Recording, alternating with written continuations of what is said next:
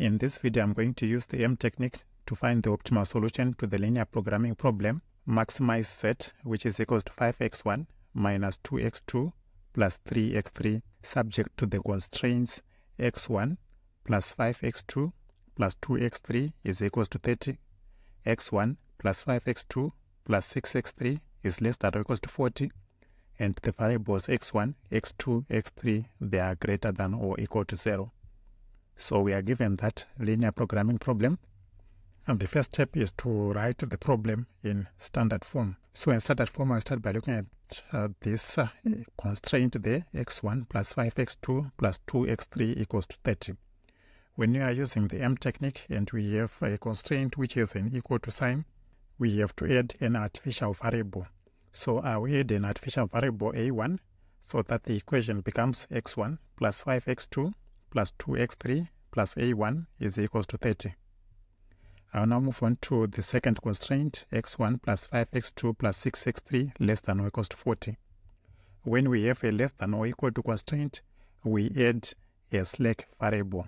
So I'll add a slack variable which I'll call s1, and we have x1 plus 5x2 plus 6x3 plus s1 is equals to 40.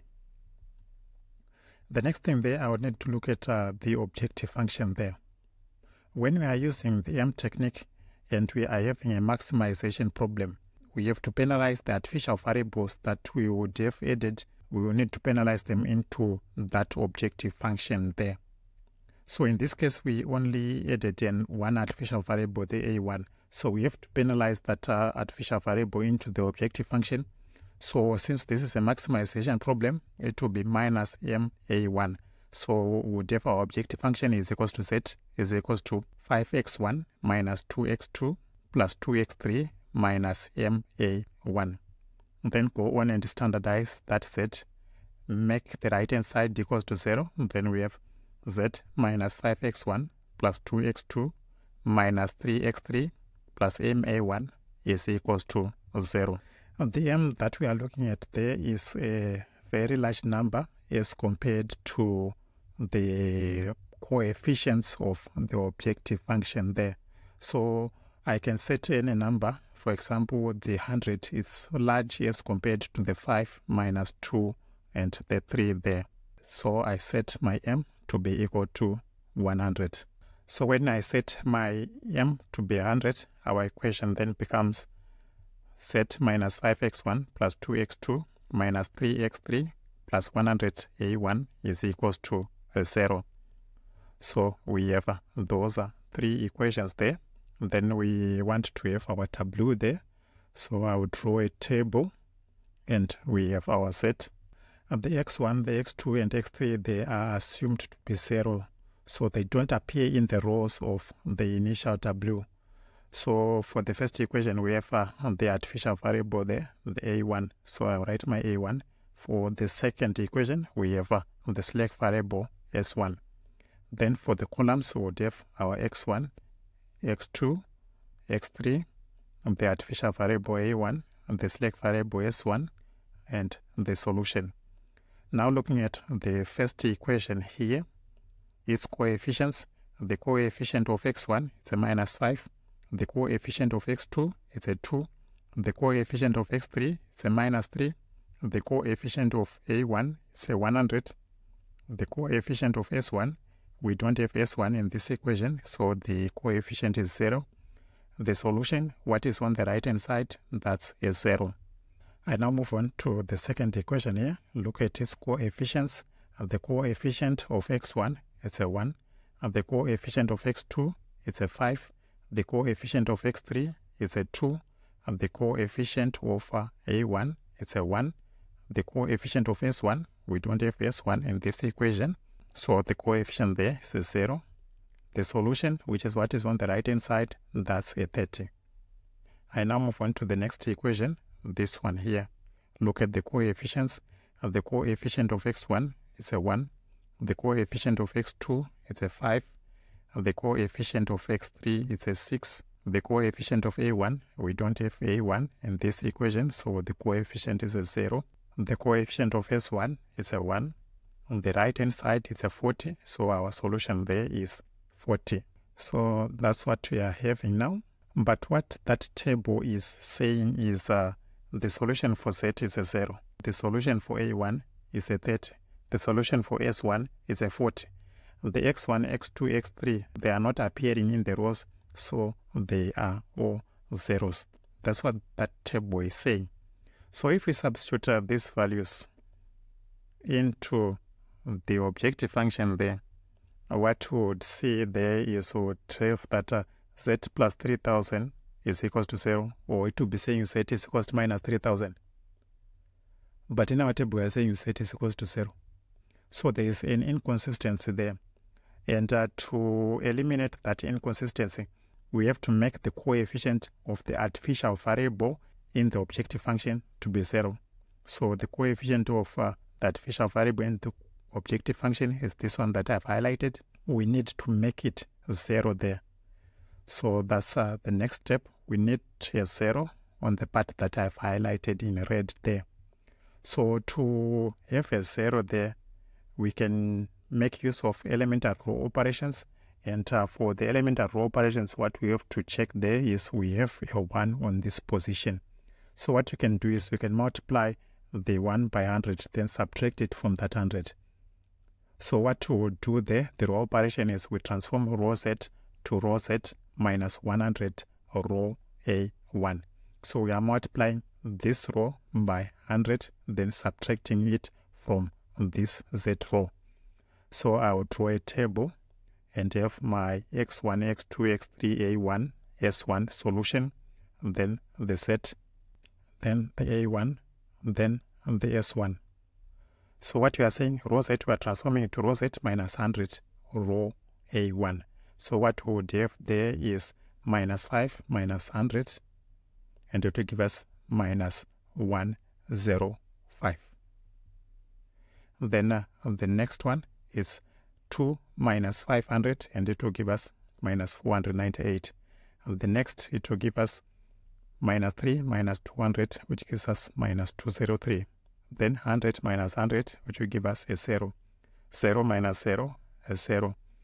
0 minus 3000, it will give us minus 3000. For the row A1, we are not changing it, so we write it as the 1, the 5, the 2, the 1, the 0, the solution, the 30. The third row again, we are not changing it, write it as it is, the 1, and the 5, the 6, the 0, the 1, the solution, the 40. So that's the tableau that we are having now. You can just put it at the top there so that I look at the first iteration. So for the first iteration, we start by looking at the optimality test, checking if the solution is optimal. To check if the solution is optimal, we look at the coefficients of the objective function, these ones here.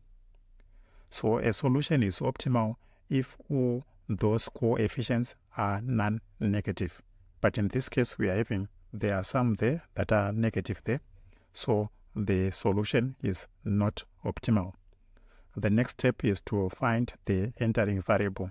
The entering variable is the variable which has the most negative coefficient. The most negative coefficient there is this minus 498. So we'll take there the x2 to be the entering variable. So we'll now go on to the next step, which is to look at the leaving variable. But for us to find the leaving variable, we need to identify our pivot column.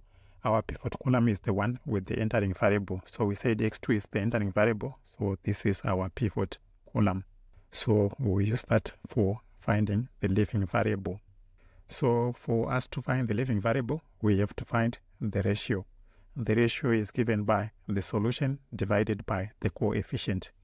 We will be looking at coefficients in the pivot column that are greater than 0. So coefficients in the pivot column that are greater than 0, we have this one here, a 5. So for our ratio, it will be this 30 divided by the 5. The solution divided by the coefficient, and it will give us a 6. Then the next coefficient that is greater than 0, which is in the pivot column, we have a 5 here. So we divide this solution by the 5 and we get an 8. The leaving variable is the variable which has the smallest ratio. In this case, the smallest ratio is a 6. So our living variable there will be the A1. So we have that's the living variable, the A1. The next step now, we need to have a 1 where we have the intersection of the pivot column and the living variable. So that coefficient is the one that I've highlighted there, the 5 there. At that intersection, we need a 1 on the 5 that is highlighted in green there. So I will draw another table, and on the table we would have x1, x2, x3, a1, s1, the solution, our set. But in this case, we said that x2 is the entering variable, and it was replacing the a1. So where we had the a1 there, we are now putting x2. Then the next one, we put the s1. So for us to get a 1 here where we have the 5, we just divide by 5. So the row operation that we have to use there is we transform a row A1 to 1 over 5 row A1. We divide each and every element of that row by 5. So that is the row which will give us row x2 in the new table there. So we have 1 divided by 5 and it's 1 over 5. 5 divided by 5, it's a 1. 2 divided by 5, it's a 2 over 5. 1 divided by 5, it's 1 over 5. 0 divided by 5 is a 0. 30 divided by 5, it gives us a 6. Any other elements which are not on that intersection, which are not on the position of the green element there, they should be 0. So we need a 0 there. So for us to have a 0 there, we can make use of this one. Because if we have minus 498 there, to have a 0, we have to add 498. So what we can do is we transform a row set to row set plus 498 row x2.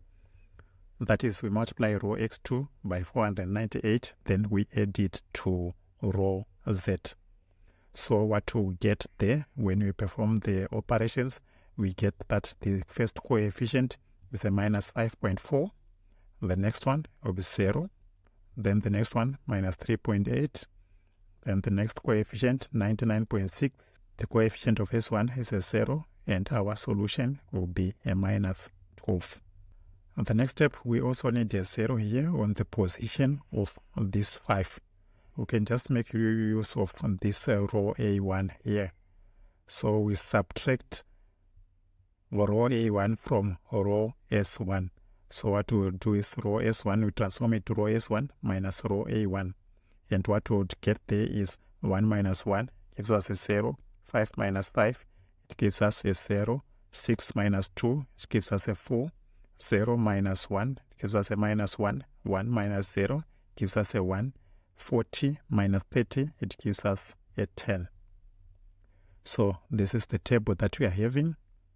And we can now go on to the next iteration, which is iteration number 2. We start by the optimality test, checking if the solution is optimal. The solution is optimal if all the coefficients are non-negative. So we are looking at the coefficients of the objective function there. Are they non-negative? The answer is no. There are some there that are negative. So the solution there is not optimal. So if it is not optimal, then we go on and look at the entering variable. The entering variable is the variable with the most negative coefficient. The most negative coefficient is this one there, the minus 5.4. It's corresponding to x1. So the entering variable there is x1. So if x1 is the entering variable, the column with x1 will be our pivot column. So our pivot column is this one here.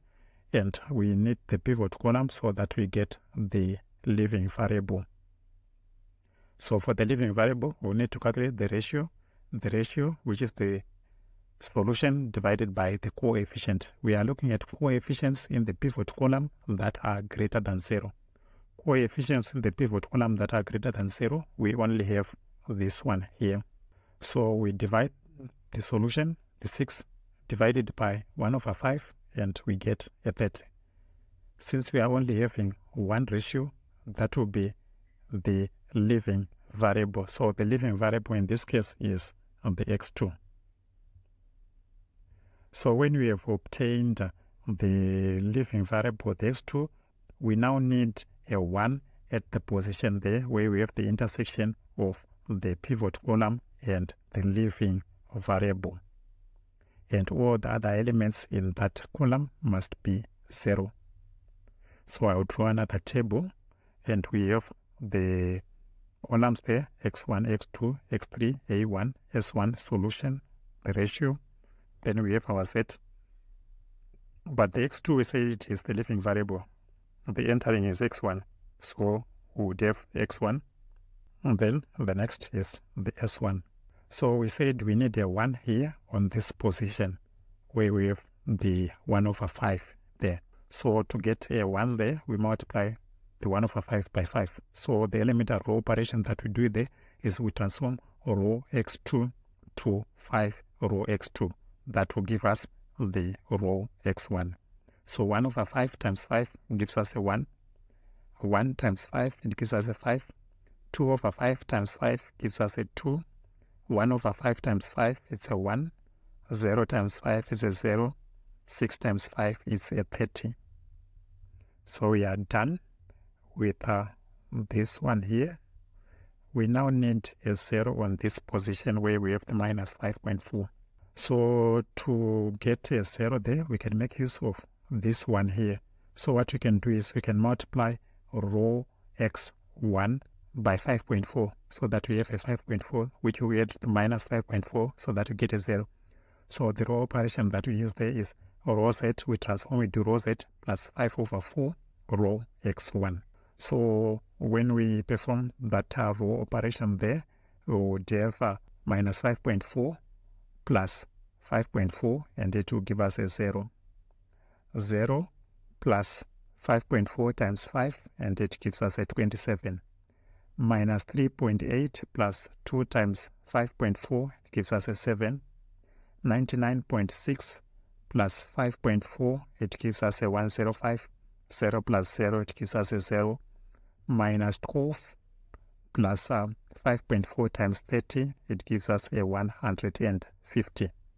Here on this position, we already have a 0. So we will just have to write that row as it is. The 0, the 0, the 4, the minus 1, 1, the solution, a 10. So that's the table that we are having now. So I can just put it on top there so that we go to the next iteration, iteration number 3. We check if the solution is optimal. So we look at the coefficients of the objective function. Those coefficients are these ones here.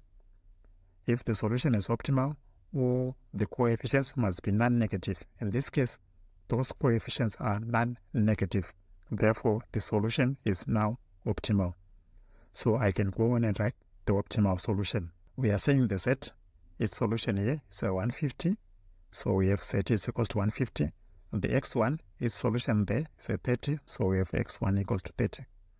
We don't have x2 on the rows there. So its solution is 0. So we have x2 equals to 0. We don't have x3 in the row there. So its solution there is a 0. So the solution there is x3 equals to 0. So what we are having there is the optimal solution is z is equals to 150, which occurs when x1 equals to 30, x2 equals to 0, x3 equals to 0.